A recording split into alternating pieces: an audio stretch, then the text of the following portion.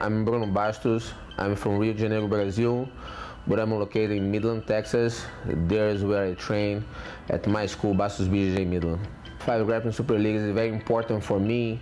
Not most important would be the cash prize. For me, the most important thing would be about my legacy. I think the guys that I'm gonna face here, all those memories gonna be forever, and then the money somehow always gonna end, you know. So for me, it's about my legacy, and I hope you guys enjoy, because it's not every time, it's not all the time that you have opportunity to see the show that you guys gonna see here, men and women with the equal pay as well. I believe that Tim Spriggs is an awesome competitor.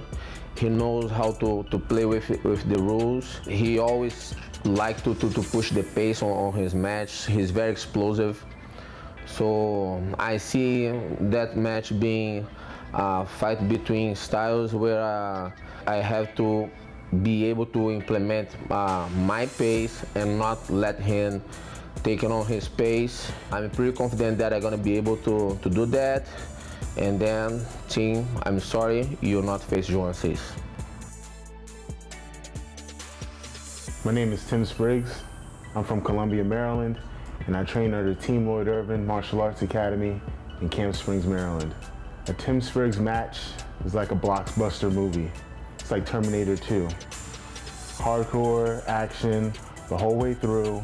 I don't stop. I go for the finish. I go for the win. No butt scooting, no leg scissoring, no footsie. Being selected for this 8-man tournament is important to me because it's an opportunity to go against the elite of our sport. It's very rare that you have an opportunity to go against the best of the best, and I'm relishing this opportunity. I'm very excited. I'm really happy that 5 decided to put on this event. The first matchup is gonna kick things off the right way.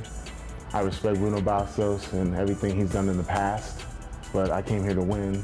And like I said before, all my matches are like a summer blockbuster. It's gonna be entertaining from beginning to end, and I'm gonna go for the finish.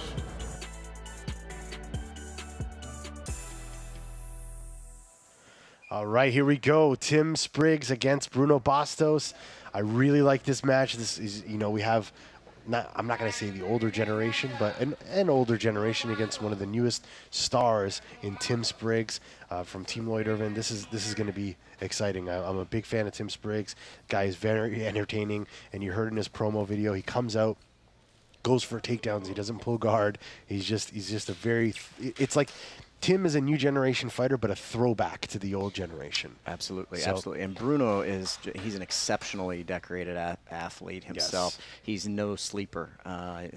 He's very dangerous. He's somebody who will be on the attack, no doubt. One of my favorite facts about Bruno is how involved in charity he's been throughout his career and the programs that he's run to help get youngsters off the streets, keep kids away from drugs. So very honorable.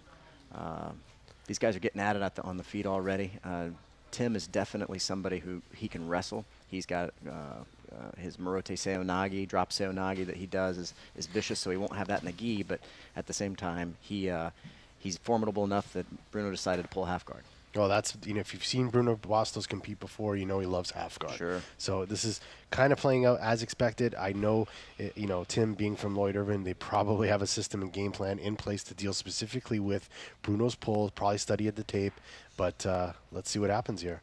Hard to replicate Bruno's half guard in a training camp. Yeah, I think, you know, Bruno's half guard is, you know, one of the things he told me was is very unique to his, you know, to him. It's not something that he does that a lot of other, you know, top level competitors. He has his own style of half guard. You know, it's not deep. It's very different. It's not shin shield or Z. No. He has his own philosophy on half guard, and I mean, is it something that people can figure out? Let's see what happens.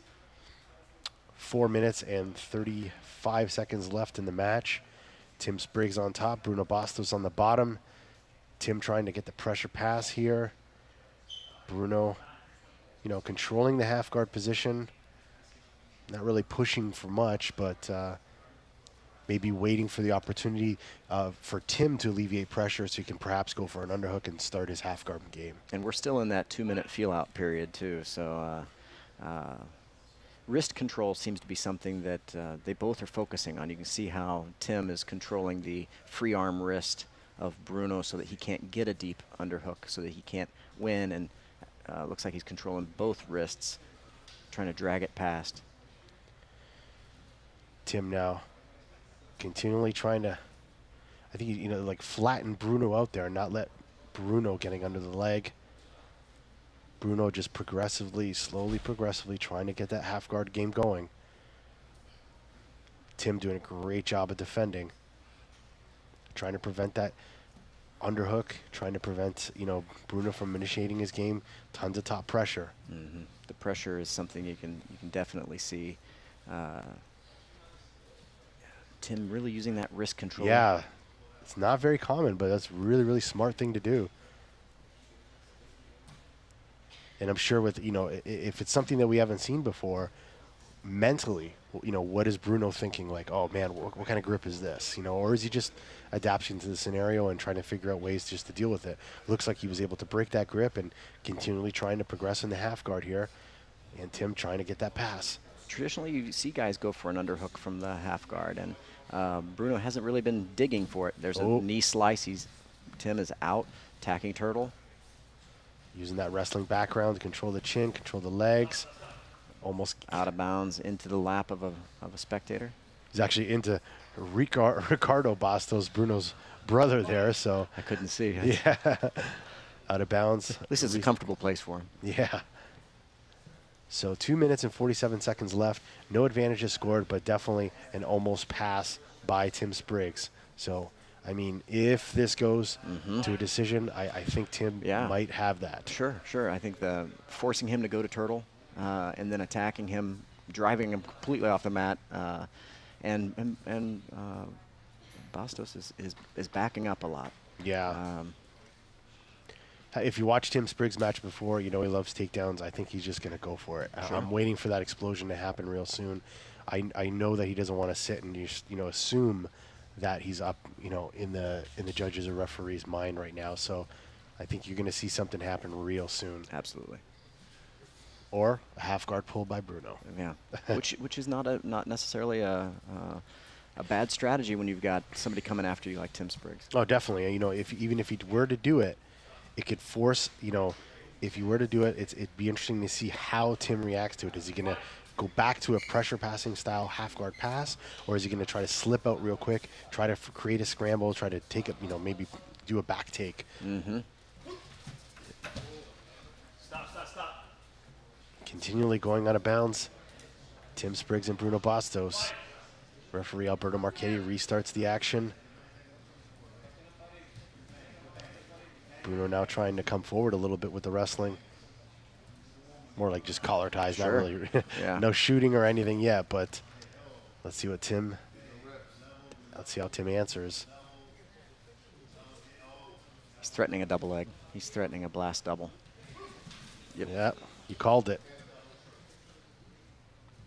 He's got to pull the trigger.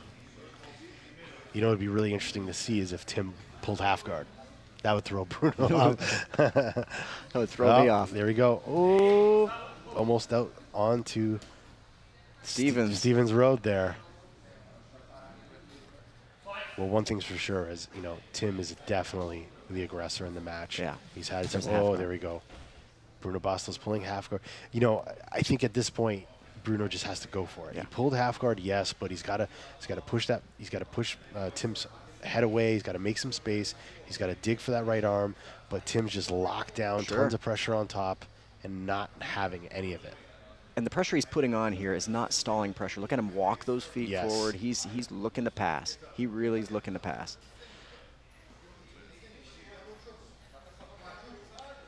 Tim trying to drop that head on the other side of Bastos's to increase the leverage to get the pass.